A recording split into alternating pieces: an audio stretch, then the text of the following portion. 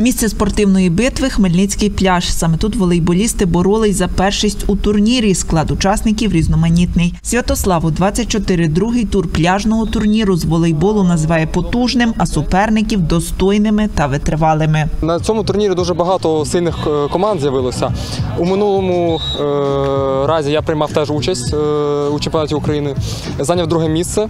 Проте наразі я можу сказати, що зараз рівень підріс. Тобто приїхало досить багато команд з різних міст, дуже багато сильних пар.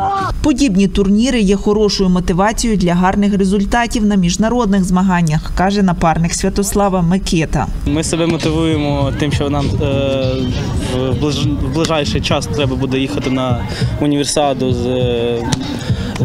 пляжного волейболу на Європу. Це в Іспанії нам треба буде їхати 19 вересня.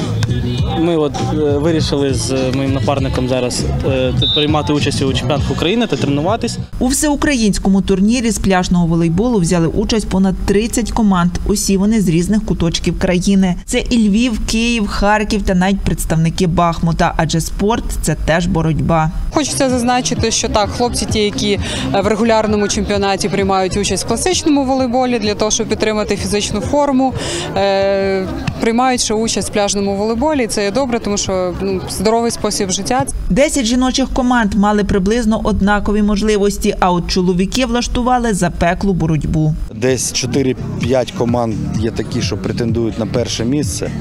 І ще десь 10 команд, які ще на наступні 5 місць претендують.